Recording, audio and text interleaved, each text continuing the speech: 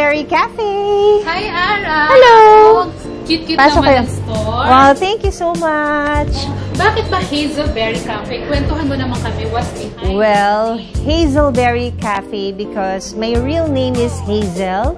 And syempre, nung nag-isip ako ng business name, HazelBerry ang naisip ko bagay sa isang bake shop. Yun, kesa parang feeling ko mas okay yung kesa Ara Berry. Ilang stores na meron ng HazelBerry? Well, we have 3 stores right now, pero magbubukas pa kami ng isa ngayong taon na to bago matapos, ang 2019. And magiging 4 na po kami. And nag-start to when? Ayan, kasi nag-start ako sa online, selling my cakes and cupcakes and my cookies through Instagram. And sumasali ako sa bazaar. Pero ang bestseller mo dyan? Ang bestseller ko is the Oreo cheesecake and the red velvet cheesecake.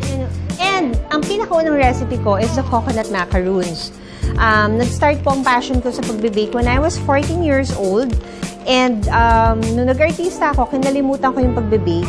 So, noong 2012, binalikan ko siya. And ito yung unang-una kong natutunang recipe. And up to now, andito pa po siya sa HazelBerry. Ayan.